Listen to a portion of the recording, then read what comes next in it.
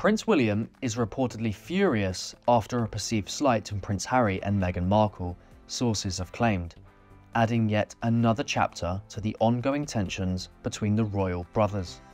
According to insiders, the Princess of Wales took offence at the Duke and Duchess of Sussex for referring to his wife as Kate rather than Catherine in a get well soon message following her recent cancer diagnosis. I underwent major abdominal surgery in London, and at the time, it was thought that my condition was non-cancerous. The surgery was successful. However, tests after the operation found cancer had been present. Friends of the royal couple revealed that this seemingly small detail struck a deep nerve with William, who felt that the use of the name Kate was not just casual, but a deliberate slight. The insiders shared that William's frustration stemmed from the fact that Catherine is the name she prefers and the one she uses in her official and personal interactions. It's how she introduces herself and is the name that her close friends, family, and most importantly Prince William himself use when referring to her. Although the Princess of Wales was widely known as Kate during her school and university years, she made a conscious decision to transition to her full name, Catherine, as she stepped into royal life, particularly after marrying Prince William. This isn't just a matter of personal preference, it's also about respecting the identity she has chosen as part of her role within the royal family.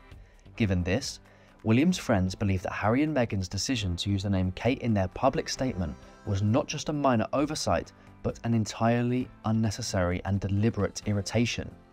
The statement in question, released by the Sussexes in March 2024, after the Princess of Wales publicly announced her cancer diagnosis, read, "We wish health and healing for Kate and the family, and hope they are able to do so privately and in peace." On the surface, the message seems supportive and kind. However, the use of the name Kate has been interpreted by those close to William as a subtle but pointed jab during an already challenging time for the prince and his family. One friend of the prince and the Princess of Wales remarked, "The fact that Harry and Meghan were unable to bring themselves to use her chosen name, even when they were sending her a get well soon message after a cancer diagnosis, was noted. William takes offence at people calling Catherine Kate because she is asked to be known as Catherine. It's a fairly simple wish to respect. I'm sure Meghan wouldn't like it if William started publicly calling her Meghan Markle." This friend further explained that while this issue might seem trivial to outsiders, it's one of those small but significant details that pushes William's buttons, and during a sensitive period as his wife battles cancer, this particular irritation seemed especially unnecessary and perhaps even calculated. The insider also speculated whether the private card sent by Harry and Meghan began with "Dear Kate," a detail that would have likely further aggravated William. Another friend of the couple echoed these sentiments, stating, "No one's saying it's responsible for all the trouble, but deliberately calling someone by a name they don't like is just rude. If Harry and Meghan were serious about healing their issue, a good first step would be to call her Catherine." The reaction from William and those close to him might explain why the Prince and Princess of Wales did not publicly respond to the Sussexes' well wishes. The ongoing tension between the two couples has been widely reported, with many royal observers pointing to incidents like this as evidence of a deep rift that still exists. Now, while some may view this as a minor issue, it does highlight the complexities and sensitivities involved in royal relationships, particularly when personal preferences are overlooked in the public eye. This also comes after the Sussexes have been criticised for their Colombia trip, with Angela Levin revealing her thoughts to GB News on the matter.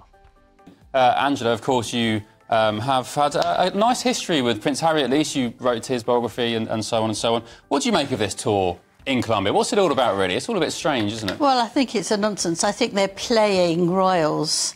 I think it's extremely rude, and I think that the king should now do something about it, particularly that Harry was told to apologise for slaves.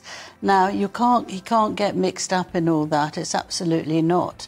They've gone there not representing anybody, with no power. They like to be thought of as just sort of global brand. That's what they call themselves. So it's just nonsense.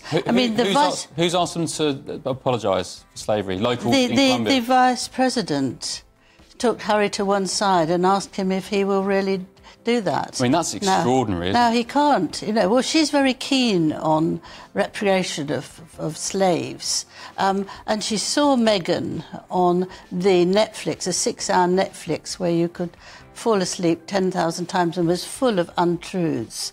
And she said, we share the same ideals and goals. So she thinks that she's got people there that will really help the slaves of 300-400 years ago. Now, this is very, very dangerous because they mustn't start getting their feet on this, and it's just not allowed. You just can't do it. And so I think they've really got to do something very much about it. And it's quite interesting that the Vice President didn't think very much about the Netflix thing, where Meghan did this terrible curtsy and mimicked that right out. Yes. And lost them a lot of supporters and said with a squeaky voice, "Hello, Your Majesty." Yeah. I mean, it was terrible. But this time she taught 2 little girls how to curtsy to her. Now, the hypocrisy is beyond anything you can think of. The whole thing is hypocritical because he's extremely worried about his family, very anxious, won't bring them to the UK, but he will take them to away from in a very dangerous country where they had 3,000 police looking after them and 14 cars to make sure they weren't damaged in any way. What do you think the King's thinking about all this? He's probably watching it from, you know, from Well, I back home. think he's very busy with looking after himself and doing all the work he has. I know they don't look at these things straight away. The A's look at it and then they discuss it. There is going to be a discussion, though, in Scotland about things, about the royal family, and I do hope they'll do something about Harry and Meghan, because each time you think they've been doing something terrible, they do something worse. This is worse than when they were Africa, and you can't actually see them going through and pretending they are royal. All the things that they did were what Meghan wanted. She had a list and it was approved of. So all this nonsense that they did, which is actually, I can do it better than anybody else in the royal family. Yeah. What would happen if Harry or Meghan did go rogue or roguer? They already are rogue. Exactly. If they really pushed the boat out and said, do you know what, I apologise. If Harry said, I apologise for my family's links to slavery, where would that leave the King, the monarchy? Well, it's a very difficult position, isn't it? You then say, but they have no power, they have no position. Harry has stepped down from the royal family in 2020. Yes, that's right. And so therefore you can't listen to them. But you can then have to have this argument where they say, yes, but he promised, he did say, he's your son. You know, it's very tricky. I think it's very, very hot and dangerous. And just briefly talking about the King, he is in, he's in a massive row, I guess, with his brother Prince Andrew, who's refusing to move out of Royal Lodge, a big sort of cottage/mansion in Windsor Great Royal Park. What's going on there? Well, it's got 30 rooms. Left, by the way. Yeah, 30 rooms in terrible condition. He has it there, but he hasn't got any money. King Charles pays $3 million to have people looking after him, protecting him, gives him $4 million a year so that he can live. But Andrew won't leave this home. He wants to stay there. Now, lots of people have to downsize. He refuses. It's now a big fight. After October, none of his protection people will be there. No money. So the King gives him money to live off, lets him live in Royal Lodge, but now Andrew's refusing to go, so the King has said, right, no protection, no security.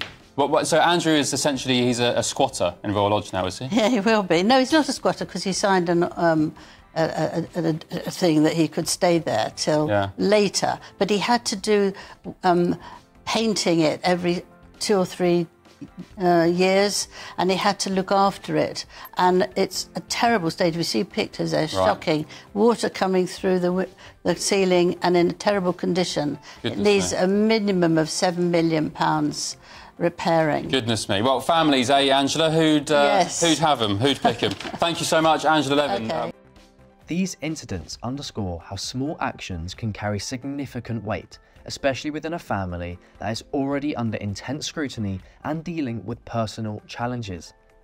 As this latest incident unfolds, It does remain to be seen how it will impact the already strained relationship between the Waleses and the Sussexes.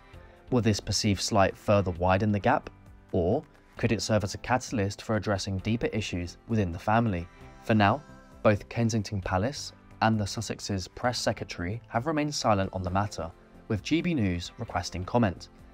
However, the story has already sparked considerable discussion and speculation among royal watchers and the public alike, adding yet another layer to the ongoing saga of the British royal family.